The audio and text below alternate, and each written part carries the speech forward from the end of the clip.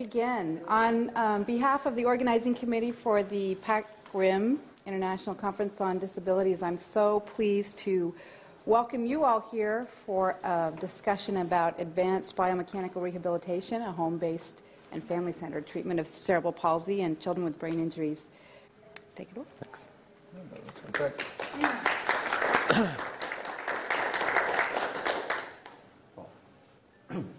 Thank you very much. You know, at this time of the day, to get anyone on Monday, it's always an honor. I guess we get to proceed with some openings, and I'll first do a brief introduction, and then we'll move on. So actually, today is going to be quite an extended coverage, and I'll try to keep myself to the slides as the means to keep me centered. Well, first of all, you know, we are in 2011, right? It's 21st century, and suppose that, as we all expected at the end of 20th century, it would be full of breakthroughs, and especially in a field like cerebral palsy, you know, the thing is that the expectations and the normal angle that everyone would think of is that the major breakthrough, if one would ask you, but what should it be, most likely the answer would be something in the area of a fix for a brain injury, which would come up with a great fanfare. But if you look at any history of science, you would see that in most of the fields, the interesting breakthroughs, they usually arrive unannounced, and they come from the very unexpected end. So with this positive outlook, I would try to bring your attention to this point. So fascia and the connective tissue, that's been the Cinderella story of the 21st century in the medical field, and it kind of been, if you look at the papers, you would see that the number of publications have been growing steadily, and there have been major conferences, there have been major interest and so on, and it's kind of growing exponentially recently.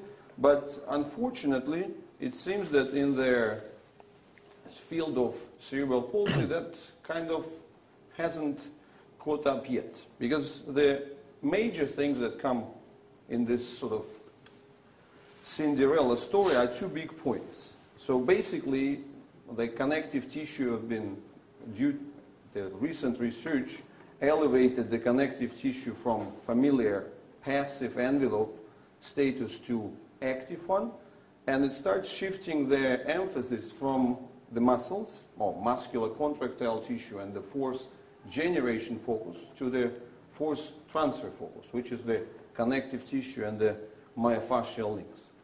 And the thing is that so far in cerebral palsy field, there has been little to no attention really paid to this connective tissue factors and breakthroughs. Partially due to the fact that the focus on the brain injury and the neurological emphasis, which the entire field receives, pretty much caused that the connective tissue and this fascia revolution so far remain largely unnoticed. And if you just, as a simple confirmation of this, it's the fact that until today, most of the cerebral palsy therapies, they still operate from this, what I dare to say, simplified neuromuscular paradigm. And obviously, it might sound a little bit ambitious, but I hope that as we move on, it will be clear. So, but it seems like a double miss, an unfortunate thing, because on the one hand, cerebral palsy, if we dissociate it from, or put it separately from the actual issue of the brain injury as a one-off event, at the end of the day, cerebral palsy is a musculoskeletal disorder. So it's a disorder of posture and movement. So therefore, this expanded and advanced understanding of connective tissue factors and fascia role in it definitely should be of benefit for this, for the cerebral palsy population. And to reinforce it even further, the connective tissue perspective actually matters most for the weakest part of the spectrum in the musculoskeletal disorders, where the cerebral palsy definitely begins to, or definitely belongs to. So, and actually, whenever I communicate to parents and when, trying to bring in the focus on, like, weaknesses, because everyone, like, familiarly looks at the CP from the perspective of the fight against, right? The fight against the contractures, fight against the spasticity, or like fight against the factors which are appearing to be excessively strong. I always bring up this simple test. Say, imagine there is a stool, whatever, the wooden, the plastic, whatever, in the middle of the room. You bring the child in, place it on the stool, and walk out. So if that is possible, then probably the connective tissue perspective, you can kind of put it relatively aside and sort of stick to an older paradigm. But if that's not possible, which is definitely the case for the GMFCS, let's say, probably even starting from 3 and going further to 4 and 5, well, I believe that there is a lot to gain from the perspective of the connective tissue.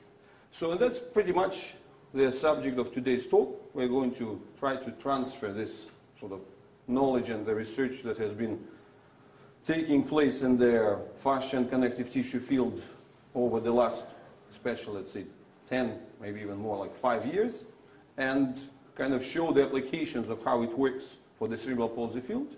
And the brief review is quite straightforward. So we will first review the expanded understanding of connective tissue role in posture and movement. That's the part which is going to be done by Mark in, significant detail to the scientific nuances.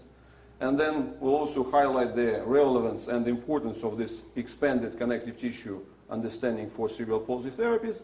And actually it will allow us to formulate this divide, or this sort of differentiation that I put at the very beginning of this talk, which now sounds as lavish versus thrifty rehabilitation approaches and all, like therapies for cerebral palsy. And then we'll illustrate the use of transanatomical analytics for musculoskeletal assessment of children with cerebral palsy. We have a nice young man here who is going to help us with this. So, and we'll do the sample evaluation of how does that relate to arm function, sitting, mobility of lower extremities, and also kind of look at this perspective on transanatomical interpretation of spasticity and actually transanatomical interpretation of rigidity. Now, the quick intro to the very beginning that I want to make is this simple fact, that with the focus on brain injury and the whole neurological emphasis, actually what happens if you really sort of step back and think of the existing therapies, they focus on addressing the structures which happen to be the most expensive musculoskeletal structures, or the most expensive elements of the musculoskeletal system. If you think about the skeletal muscles, the voluntary muscles, from the perspective of metabolic cost of running them, from the perspective of catabolism, from the perspective of sheer, say, brain power that needed to coordinate all this stuff, it's enormous. I mean, it's important to understand. It's kind of, we tend to forget with especially current preoccupation and current sort of even basic media, muscles, but muscles are super expensive stuff. It's, they cost an arm and a leg. It's like those guzzlers, So they are far from the green movers, and we have to remember this. And to a certain extent, it actually looks like a bit of a paradox when especially a severe child with cerebral palsy who is profoundly depleted on all sort of resources, whether you take the original brain injury and his brain processing capacity, the metabolism level, the ability to catabolize and so on. Well, all these resources, they are very low. And then we actually hit this particular person with the intensive demands on the muscles and on the intensive demands on the central nervous system, which in turn being the most expensive structures. And if you look at sort of things like gait analysis, you know, their oxygen consumption and so on in a CP child, it's like 4 or 5 times greater than it is in a healthy individual. You think about how many times a parent would say to a child, oh, I mean, he's lazy. You know, he can do this, but he just doesn't want to do it today. So in this perspective is actually, until this set of breakthroughs in the connective tissue department, that was pretty much the only framework that one could have operated from, because there was nothing else.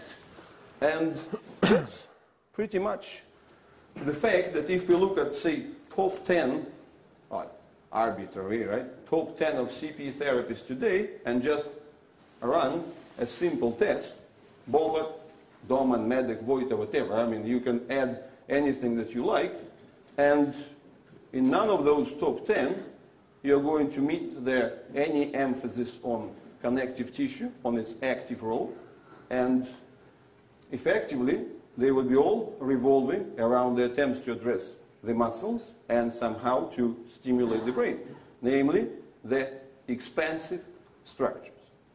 So what we are talking today and what we will be looking in this, or what we'll try to introduce today, is more the focus on the connective tissue, and Mark is going to talk about this kind of extended understanding and the kind of the whole bridging of the different validity of this connective tissue point to the CP in a greater detail.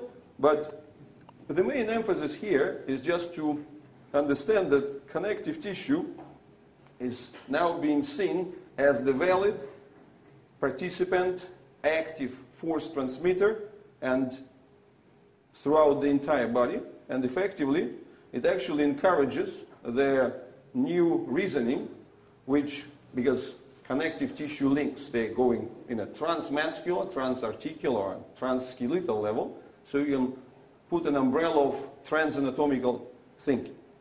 So to summarize all this, actually the simple idea, the simple divide that seems very natural once you embrace the logical inclusion of the connective tissue into the picture, it's something that it's a call for thrifty approach to rehabilitation, because if you think of the connective tissue contributions, connective tissue skeleton or connective tissue force transfer elements, they are by far the cheapest among the muscular skeletal structures. Just think about it. Connective tissue doesn't cost anything in terms of brain power processing. It doesn't cost much from the metabolic perspective. It doesn't cost much from the catabolic perspective. So the total focus is very straightforward.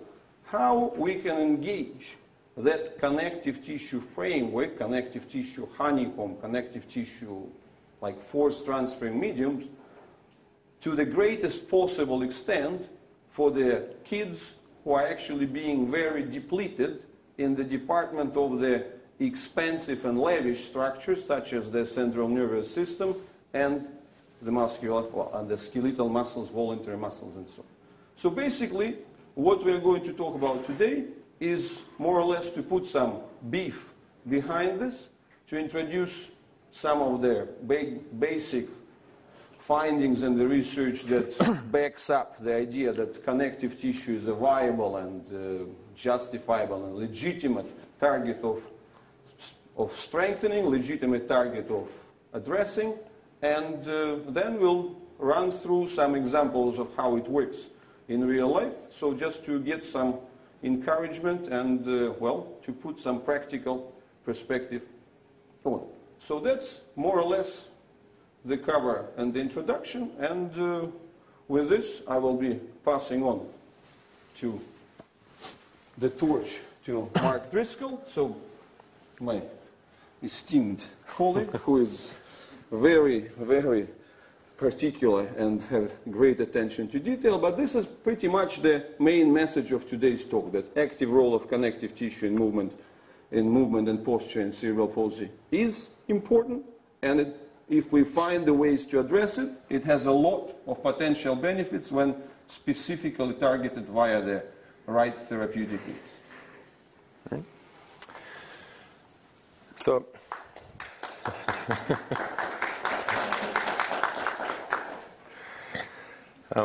just a brief introduction about myself. I'm a mechanical engineer who later specialized in biomedical engineering.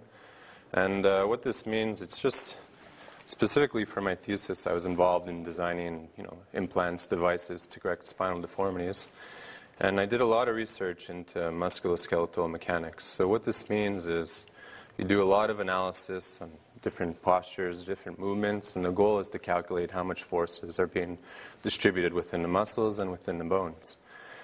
And while I was doing that research, a lot of the time, even today, it's standard just to kind of pass aside the implications of connective tissues in any form of posture. And when we do the calculations, we say, the assumption is to neglect the forces of connective tissue. And if we do include them into our calculations, we've always labeled them as passive and are kind of constants and don't really get implicated into the calculations themselves. So I started doing some research, and that's when I became implicated with Leonid, he's kind of pointed towards this implication. And then, so what I'm going to talk to you a bit today is some of the studies that I found to be actually quite interesting. And in my opinion, who's, over the last 5 years always neglected them, now I think it's, you have to include them within your interpretations. And what makes it interesting, when you apply this to cerebral palsy, it becomes quite evident, and that's what Leonid will show later on during his assessment. So this will be, in brief, what I'll be talking about over the next 40 minutes or so. And I titled it The Journey Towards Thrifty Rehab, as Leonid has the thrifty pun targeted towards accessing connective tissue. So to begin, I'm just going to do a brief overview of what I perceive as an important understanding of the body of patients with cerebral palsy. So to begin, there's been a lot of different definitions of cerebral palsy, but basically, if you look back to one of the original ones, so as you see here, cerebral palsy is titled as a persistent but not unchanging disorder of movement and posture in the early years of life due to a non-progressive disorder of the brain. And this, I just wanted to emphasize this, it ties into what Leonid was addressing. Essentially the brain injury is titled as non-progressive, whereas we do know the musculoskeletal system can get worse, it can potentially get better. So it gives hope for potential change. And when speaking of cerebral palsy, I think it's important to be aware of the GMF-CS classification system. So this is the most universally accepted classification system, and it's simple and easy to use, and essentially classifies a patient with CP in 5 different groups. And what this study group, who's from Hamilton in Canada, did is they've followed patients over 21 years, and they have, so on the y-axis here, it would be what would be their functional score, if you want. So you can consider a healthy person to score at 100. And then they classify these patients into different groups. So why this chart is very interesting, and I wanted to bring it up today, is it gives answers to a parent. So, common concerns of a parent with a CP child would be, how bad is it? Will my child walk? How do we know if the therapy is working? So if we get back to this graph that I wanted to highlight, so if the first time you assess your child, he'll fall into, say, GMCS type 4, you can basically be sure, and this is based on, as I said, 21 years follow-up, and it kind of gives this grim hope, but it's essentially the reality of patients with CP. So you can't really expect someone from type 5 to jump from type 3 or type 4 to type 2 and so on. And this, as I said, it's the reality, and it also, it allows you to know where you are, where you sit with your child, and what kind of gains can be expected if that is possible. So you may be asking, why such grim expectations with these charts? And here I wanted to highlight, for me, looking at this person who has incredible balance and flexibility, I look at that and I think, there's no way I could do that. Even if I trained for 5 years, I doubt that I would be at this level. And then if you look at it from this, say, the spectrum of performance that I bring up here, this person would be sitting, say, at the ultraviolet stage, which could be considered, high performance of musculoskeletal abilities, if you want. And then, it's just to situate the CP patients. They would be definitely within this lower range, and if you go back to those charts, they're definitely below standards in terms of ability to perform. So I guess I would put myself somewhere in the green region, if I might. And so looking at this, I say, there's no way. So it's important to keep that perspective, that the CP child, even looking at the green, it's not possible.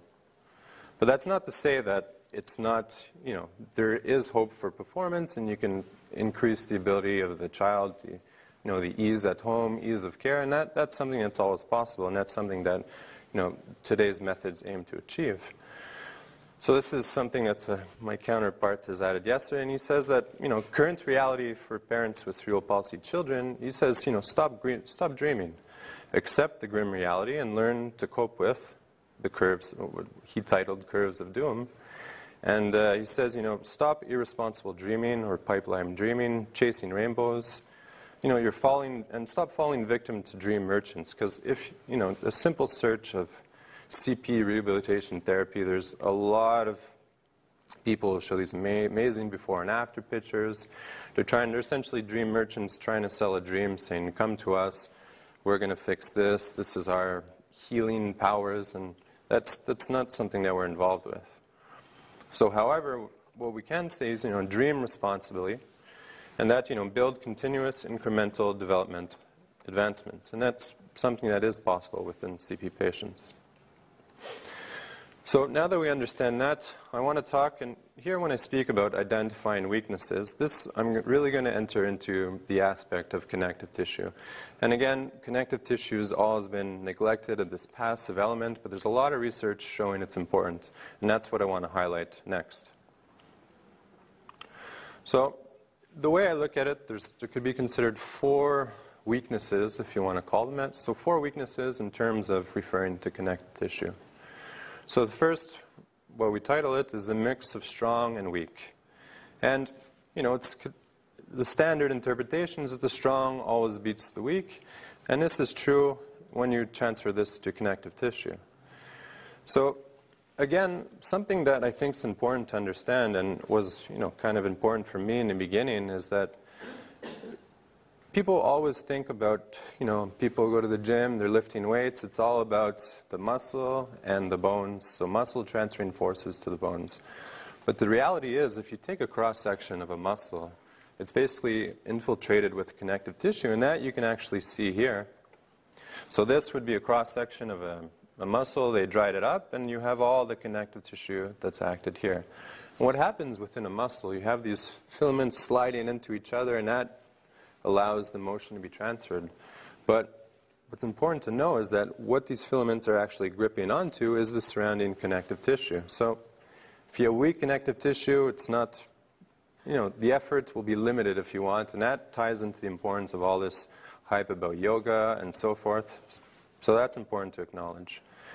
And so what I say, strong versus weak, how do we know patients with CP have strong versus weak connective tissues? There's a few studies that have looked into this, and one of the ones here I wanted to highlight is this group. They actually put healthy patients and CP patients in this seat, and if you want, they put their leg forward and they knocked onto the front of their leg, and what they're trying to measure is the actual stiffness or resistance of the connective tissue.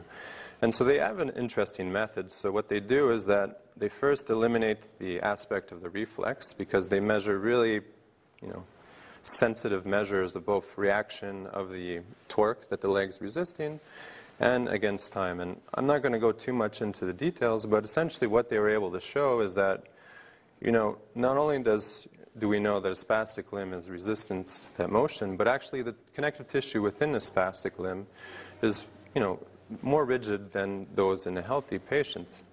And this kind of shows, there is some kind of remodeling that's happened within the connective tissue of a CP patient.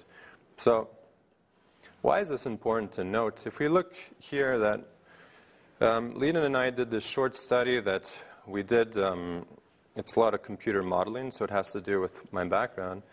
And essentially, without going into details, we placed a simulated arm, if you want, in a push-up or press-up position.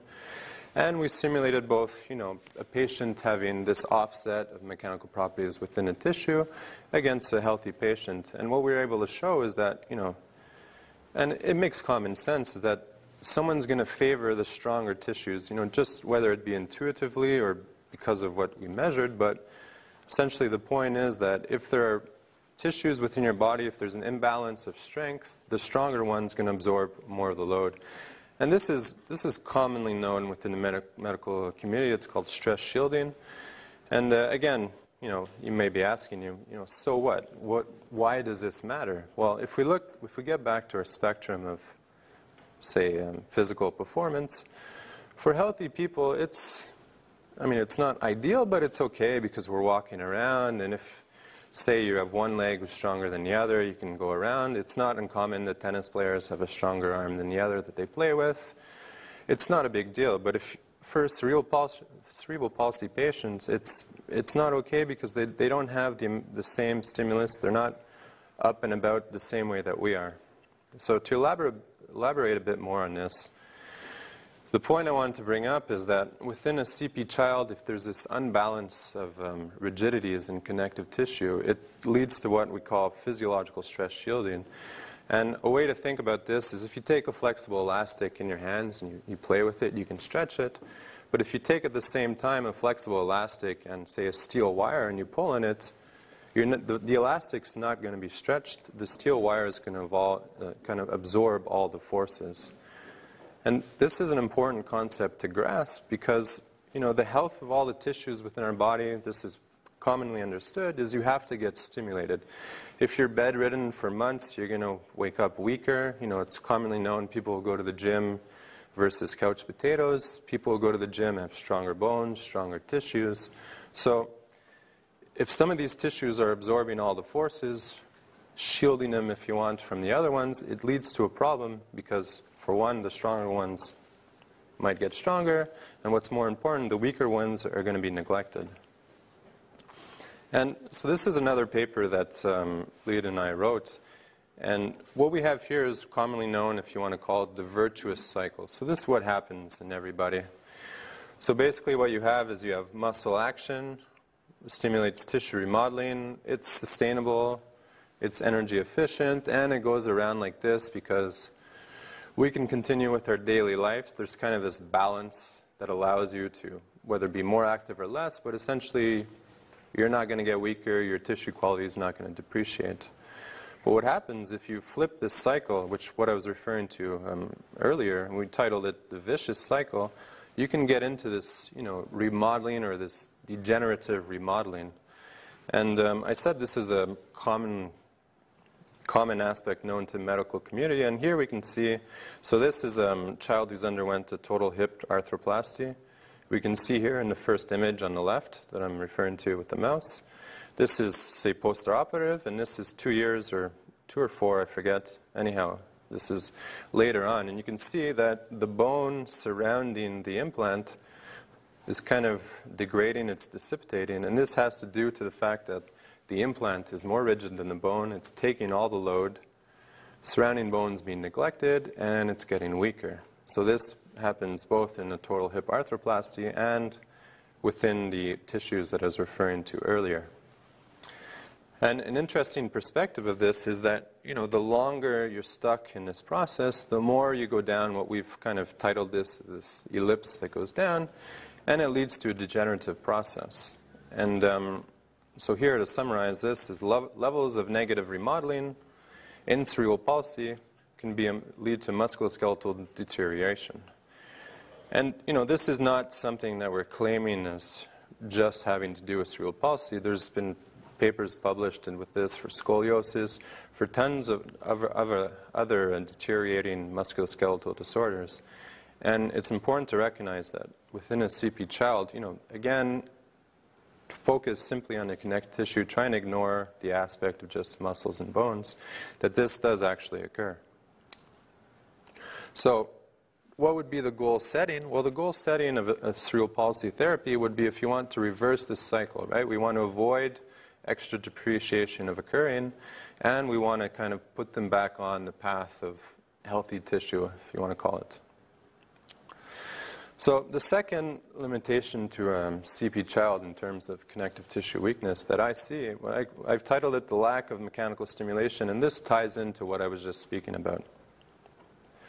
So here, this gets me back to my example. It's, illogical and unrealistic to think about someone who's bedridden to receive the same activity of someone who's active, right?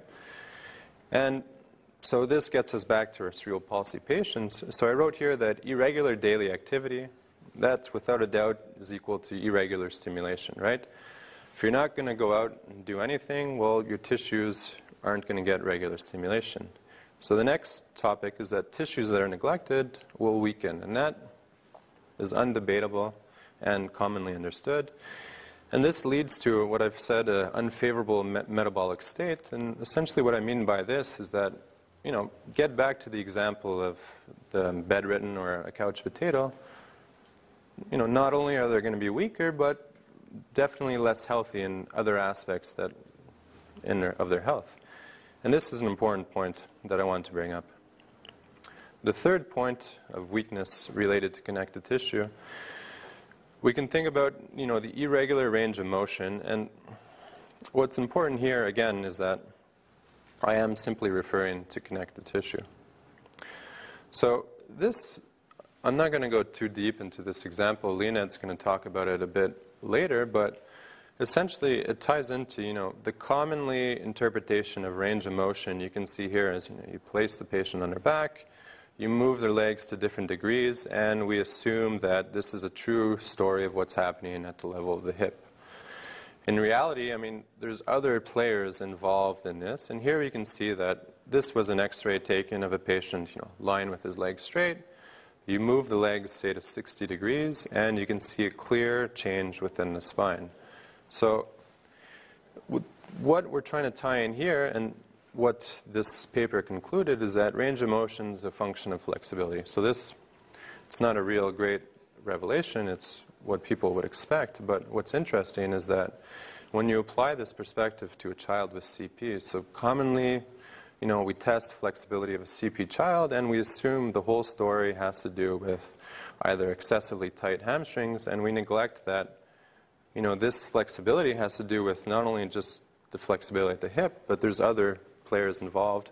And as we've shown here, it's a clear player involved would be the flexibility within the local adjacent vertebrae or functional units within the spine. So shown here, which is Leonid's going to talk about later, and he's going to demonstrate in his assessment. And so essentially the theory doesn't necessarily apply to the reality that's happening within a CP child. The fourth and final point of weakness within a connective tissue, so here it's called poor weight bearing. And this is a really interesting concept. And I said at the beginning that, I was commonly just interpreting musculoskeletal mechanics by looking at muscles and bones. And these studies that I'm going to talk about here is really what tied me in and got me involved into the implications of connective tissue. So here I'm just making a simple comparison of the classics, which is what I used when I did my calculations, would be essentially just focusing on muscles and the skeleton. So you can see here the guy's removed his outer tissues, walking around as if he doesn't need it, but that is not necessarily the case. And we compare it to what Leonid's titled as trans-anatomical. So this basically includes all the classics and just adds this aspect of connective tissue. So before I start talking about this, I think it's important to recognize that, there are other types of skeletons. It's not, you don't necessarily need just bones and muscles to walk around. If you look within the animal life, you can see that there's animals that have what they call hydrostatic skeleton, so there's no bones, and their compression resistance allows them to go about, so that would be either in worms, jellyfish, squid, whatever you want. And then the next one would be called an exoskeleton, so this would be in lobsters, crabs, grasshoppers. So this, again, there's no bones in these animals. Essentially, they have a rigid shell, and the muscles link on to the rigid shell. So then it comes to us, what they call an endoskeleton. So I just wanted to bring this into perspective because, there are other types of skeletons, and why do we think that humans simply, it's bones and muscles when you look in the animal kingdom, and there's different possibilities, right? So again, this brings us back to that question, is it classics or are there more players involved? Can connective tissues actually have an influence on our balance, on our musculoskeletal performance? So here, this is the first topic I wanted to highlight regarding poor weight bearing, and this is what I've called the envelope inequality. So here we have the weightlifter, he's got the weight belt on, and it's commonly known that having a weight belt on will allow you to lift more weight and increases your, again, musculoskeletal performance. And if we look, actually, you know, the mechanics behind a weight belt, what it's actually doing, it's increasing our intra-abdominal pressure, it's relieving some of that force on our spine, and it's allowing us to be more performant in that end. And if we go further, and if we look at what actual connective tissue does within our body, and again, connective tissue not only permeates through the muscles, as I described, but it wraps every organ, it separates organs, it's really quite integral, and it's interesting to look into. So what I've said here is that, you know, connective tissue is nature's weight belt, if you want. And okay, so it's not just me saying this. There are actually studies there are many studies. I'm highlighting a few here. And this particular group, who's from Australia, they wanted to look into the importance of this. So what they did, they've placed a pig on a table. They've sacrificed him, so he's no longer with us, doesn't feel any pain. And what they've done is to be brief, what they do is they press on the back of his spine, and they're measuring the displacement within his spine. And then they do that, and they measure, so that would be their normal or their standard measure for comparison. And then what this particular surgeon does, he goes in and he slowly cuts away at these envelopes of connective tissue within the abdomen of the pig. And what was quite interesting was as soon as he made his first couple cuts of these tissues, you know, the resistance of the spine became much more flexible. So this just reaffirms what I was talking about when I was referring to it as nature's weight belt. You know, it really does have this envelope inequality, and there is an actual importance to this. And there are further studies to support this. And so not only does it have an envelope inequality, but another way to look at it is connective tissue has a spatial quality. And so this, if you look within the spine, so if we focus on the intervertebral discs shown here, so where in the body is the most load? It's the spine, I can assure you that. It can support up to 10,000 pounds. And if you look, you know, how does it deal with these forces? Well, it's essentially the intervertebral discs, which is filled with this incompressible fluid. And when you press on it, it resists the expansion. And this, from a mechanical perspective, is a very, very novel and, you know, interesting way to deal with this.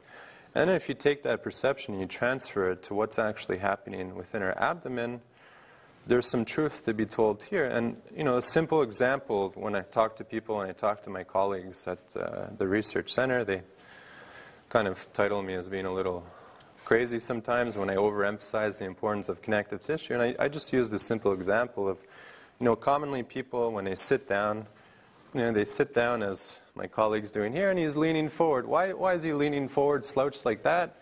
Because it's easy. It's the most energy efficient position. And why is that? Because thrifty, if you want. And so why is this? I mean, the muscles within his spines are kind of taking a holiday. They're not doing any kind of work. So what's actually holding him from falling over and hitting his head on his computer? It's, if you look at this picture, it's the actual, you know, it's the intra-abdominal pressure which is resisting to this compression. And this really gives an interesting spin from my perspective anyhow as an engineer who try and calculate what's actually happening. And, you know, conventionally this was completely neglected, but it does truly have an importance. And again, I tried to avoid including a lot of studies within this presentation, but this is another important one, and this is the same surgeon from Australia. And this is an interesting study not only because he managed to convince people to take part in this. What he actually did, he put pressure transducers. So these are little electrical things that measure the amount of pressure. So he put some within their abdominal cavity. I think he placed some in a diaphragm, and at different levels.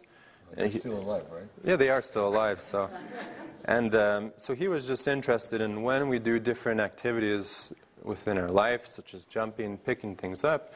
So he was interested in measuring what's happening within these cavities, and I excluded the results for clarity, but essentially, you can take my word for it. Any activity you do that demands extra balance, if you want, or extra musculoskeletal performance, you have an increase in these intra-abdominal layers within all these structures.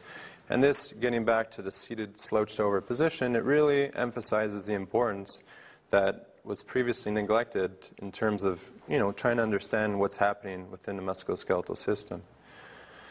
So this is another study. This will be the last study I'm referring to. And this, again, this particular author, he used cadavers. So these people were already passed away. And what he did, he placed these fake balloons within their body, and it kind of refers to the pig study, but he was inflating these balloons with different pressure, and he was kind of looking into how it changes the balance of the cadaver. And again, it just reaffirms the importance of this intra-abdominal pressure. So why am I talking about this? Well, if you look, a simple look at this picture here is you look at, a healthy patient. Even if you press on them, there's going to be no collapse. And then if you look at a cerebral palsy patient, there's something happening here, and Leonid will go into more perspective, but based on what I just said, it kind of ties in, what's happening. Are the intra-abdominal pressures, proper? Clearly not based on this picture. And again, Leonid will go into more examples. So to conclude this part, I think if you look at a normal patient just standing, and then you look at a CP patient who can be compared to, say, an unstable Jenga block, from my point of view, it's definitely not the same thing in terms of weight-bearing performance. So to summarize, I've pointed out 4 weaknesses from my perspective, from my research, and they all point to the same thing. They point, to either weakened and neglected connective tissue. So next, now that we know this, how do we find ways to strengthen these weakened and neglected tissues? Well, this ties again to Leonid's perspective. He titles it as being, a thrifty rehab process by actually trying to target these connective tissues. So the purpose would be to stimulate healthy remodeling within these neglected and weakened connective tissues. So, okay, the obvious question is what, how, when, and where. So I'm going to try and go into this. So first, what am I talking about again? To touch base, get you on track, is that, so again, the health of all our tissues within our body depends on mechanical stimulus. This is undebatable, whether it be muscle performance, bone quality, even the way your bone grows can be manipulated based on local stresses. So, as I just showed you, cerebral palsy patients have weakened and neglected tissues. So the point would be to deliver stimulus or stress to these neglected tissues. And so again, what do I mean by this? How do we deliver stress? How do we, reinstate health within these connective tissues? There are different ways you can make something change, make something remodel. And this is true. This extends to all the tissues within our body. If, say, someone who goes to the gym, who does exercise, an Olympic athlete if you want, when you go to the gym, if you really push yourself hard, what you're doing is you're basically causing little micro-trauma, whether it be within your tissues, within your muscles, and then what happens is your body says, uh-oh, why did this occur? I need to change, I need to get stronger. It sends the appropriate chemical guys, if you want, into action, and they lay down the foundation for whether it be stronger muscles, stronger bone, and so on. So this is one aspect, is pushing your body to microtrauma, and this is possible. And this is something that, osteopaths can claim to, or myofascial release practitioners claim to.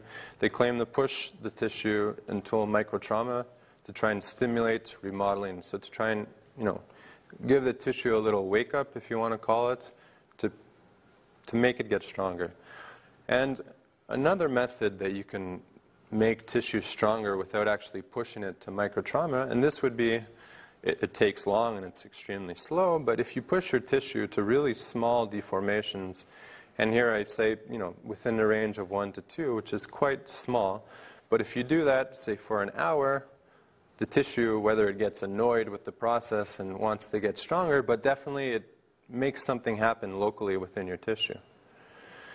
And okay, so 1 to 2 deformation, this is extremely narrow, but it's worth focusing on, and again, because it does avoid the microtrauma. And if we are, trying to tailor this therapy to CP people, you want to avoid microtrauma.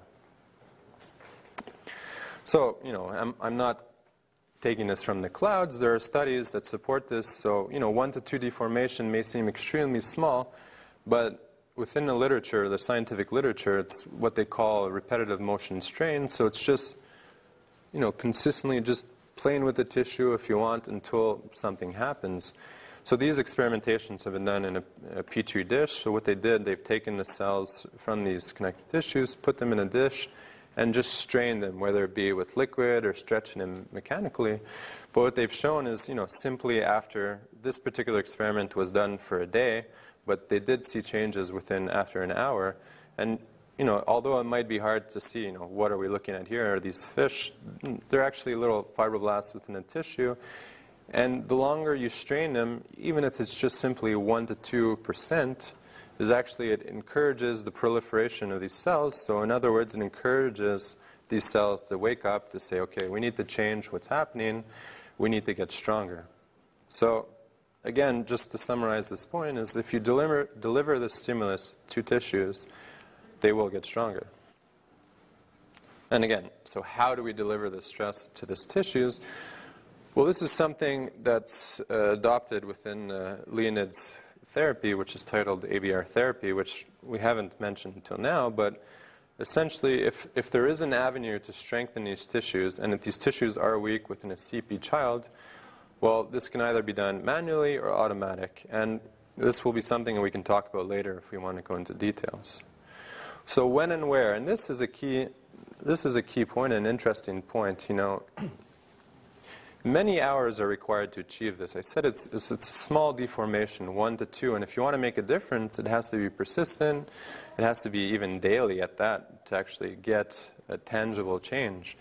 And so this is not possible via the conventional rehabilitation approach. And what I mean by this is in a hospital setting, visiting as often as you can. It's for the family with a CP child, it's difficult. And so the topic of the title of our presentation was, home-based or family-centered therapy. Well, if this is a true avenue to strengthen these weakened tissues, it would be unfeasible both, based on the cost and the time from the parents to actually try and install this within a hospital setting. So what I write here is this would be only feasible via home-based or family-centered care. And this is something we'll talk about more in detail later. So finally, okay, this is something that within Leonid's practice has been going on for the last couple of years. I've been on board as a researcher, I think, for 3, and a lot of the beginning implicated, the research that I presented today, what's happening, and then recently, last year, we adopted what we call it's a 2-year prospective cohort study. And what we're doing is we have over 200 CP patients, and we're trying to measure whether a change is happening. And this is taking place both within the United States and South America. And so there's 4 avenues that we're exploring. So one is we're looking into those GMFM scores to see if there's a difference over time. And these GMFM scores are just functional tests of the child to try and score them against their rating. Next, we're looking into the CP Child Questionnaire, and, sadly, there's not a lot of results for this study because it has only been going on for 6 months. The one study that has been going on for a year would be the CP Child Questionnaire. So here, I write interesting trends, but to date, insufficient data. So for me, being, a scientist, I can't bring myself to talk about results unless there's real tangible support behind it and it's statistically significant. So I'm going to avoid going into detail. But what actually I can talk about, it was within the CP Child Questionnaire. And this is a questionnaire that's given to parents who have a CP child. It's been developed by the same group who do the GMFM classification. It's been validated, tons of studies have used this, and essentially qualifies the quality of life and the general health and well-being of a CP child. And what's interesting for us is, if we followed our patients who had GMFM type 4, which is along the severe area, we saw an improvement by 3 points after 6 months and 10 points after 12 months. So it's difficult to place this into perspective, but these are, both statistically significant and clinically significant in the sense that parents have seen the improvement that are encouraging. And not only did we see this improvement in our type 4 patients, but also in our type 5 patients. And this was really encouraging results for us, and we're, although they're preliminary, they are significant enough to talk about, and we'll be presenting this at the American Academy of Cerebral Palsy in Las Vegas in October, and we're very thrilled about this. So, after I've hit you with all this theory, I just want to get back to my conclusion to put it back in perspective.